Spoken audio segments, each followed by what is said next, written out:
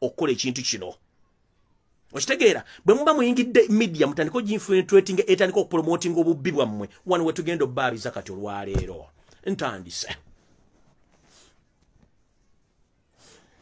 ntandise bwenti kino ne president ajja kyogera soon or later kino president agenda kyogera. One, tufunye information oba nfunye information ga State House ebitongole by'okwerinda byamaze dda okukola amaloboozi ga Robert Kyagulanyi Sentamu ne bagateekamu kye tuyita edit. Bwe ngamba edit baddira ebigambo by'omuntu ebituufu ne babijjamu ne bateekamu ebigambo ebyo baagala biwuliriwe eggwanga. Nfunye amawulire nti State House ne State House ne media houses zonna ze basasudde zatandise dda okukola edit mu statement za Kyagulanyi amaloboozi ga Kyagulanyi g'abaakola nga addressinga eggwanga gatya. Bakozedde eddoboozi erigenda okuba nga lifuluma nga liraganga Robert Kyagulanyi Sentamu bw'alagira bannayuganda bonna bamuwagira obuteekalakasa singa akalulu kalangirirwa nti Museveni yakawangudde nga babbye kabbe abagambe nti bantu bange temukola fujjo oba temukola kino temwekalakaasa temugenda kubanja victory yammwe. Ekintu kino bakikoze dda era banatera okusaasaanya obutambi buno bubeere ku media zonna eza Uganda nga babuzanya. So nkiddamu omukulembeze wa Robert Kyagulanyi Sentamu yatugamba tuwebereremu ate n'abagamba mugende mulonde bwe mumala okulonda temuvaawo mukuuma akalulu kammwe. Okitegeera ekyo yakyogera yabata yabamala teri ddoboozi ligenda kuddamu okufuluma Robert Kyagulanyi Sentamu ng'abagamba nti temugenda claiminga victory yammwe. Eyo voice note egenda okufuluma oba eddoboozi ligenda okufuluma State House eso semwai bali editinze dda bagenda nadiwa telecommunication companies batandiko zizanya mu ringtone z'abantu ngoli bwakubira olyango Robert Kyagulanyi Sentamu yakugamba okukola ekintu ekyo nti temagenda kwekalakaasa oba kusaba kwekalakaasa na kugamba nti osabe victory yo gy'olwaniridde ebbanga lyonna. So ekyo mukitegedde bulungi nnyo kibagambe sigenda kiddamu mu kkooli erimu bagenda kuddira bakwate eddoboozi lya Ssaabasajja Kabaka Ronald Muwenda Mutebi w'okubiri nalyo baliteekemu ebintu by'okukyusakyusa nga lyogera ebigambo byebimu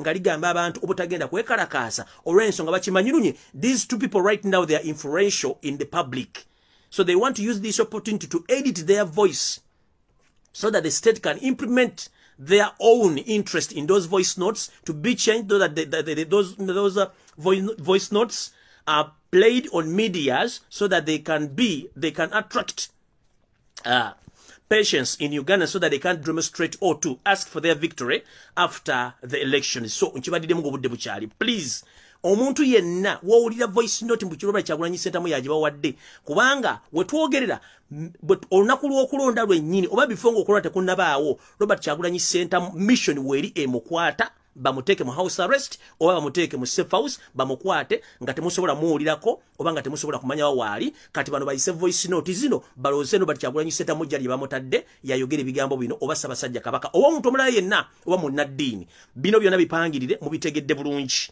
mukitegedde bulungi. Nkiddamu president ajja kujja ababuulire naye ku kintu kyembagambye kino naye nga ffe tukitegeddeko lunye nti bano bagenda kukozesa amaloboozi ga Robert Kyagulanyi Sentamu agali edited okutegeeza bannayuganda bamuwagira please temugenda kwekalakaasa kusaba victoria yammwe biki eyo yonna babikoze dda state yabikoze.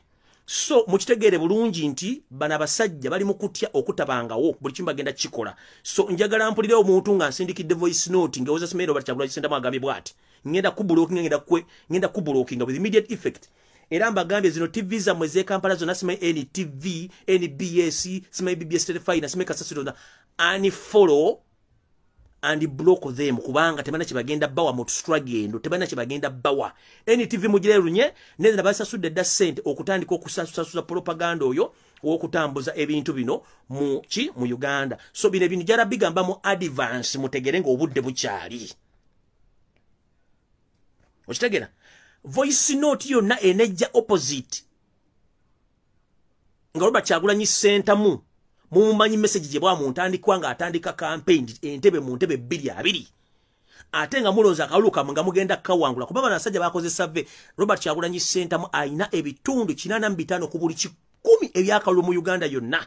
Museveni ne banne abasigadde bali wabweru wakalukano kati baagala okukola ngenda kibasomesa mu kalukano wa manga nina kyengendo basomera mugenda kutya bana abasajja musharinge video eno nina kyengendo basomera mu voice waliwo ekiwandiko kyengendo basomera muti abasajja bano nti bayaye nnyo ate bintu bazi babikola okumala ebbanga lyonna kati wano wensimbulidde ngende ku bantu abagenda okusawo lockdown ng'ate mukimanyi bulungi nnyo mutandise okwogera ebintu ebitakwatagana nsimbudde Minister of Health media companies mu Uganda yonna obutaswala simanyi lwaki bubakaliddemu mukulu Yoseri Lutabaisirwa mutanu wa Kareekezi wayika Windows nkiddamu Yoseri tibahabulwa Lutabaisirwa wayika Windows ate Windows yali oba wali ku Windows ki kuba kati Windows aliko kuliko 10 plus ne wayika Windows 6 whereby ne statement zo kyakola tezikyakwatagana ate RAM wo ali ku 0.5 GB RAM whereby you can't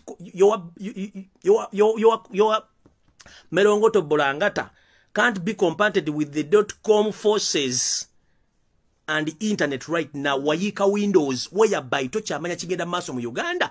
You can utter any statement to threat and intimidate Ugandans because you know you are still in power, but actually you are no longer in the lead of this nation. Kubanga mwagenda da. Kati bakulu mwe abali mukola propaganda diversion blackmail mu COVID-19 alinye mu Uganda. Here are some few questions zengeno babuza.